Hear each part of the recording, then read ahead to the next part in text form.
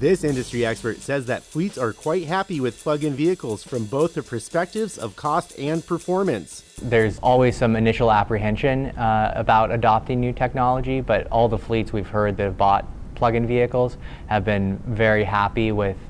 both the performance and the financial, how it's worked out financially, with lower fuel costs, lower maintenance costs. And for those who've put them in pools, which pools can be a good place to put plug-in vehicles, I've heard that the fleets, those are always the first vehicles to go, that folks are really excited to drive these vehicles, and there's definitely a demand for them.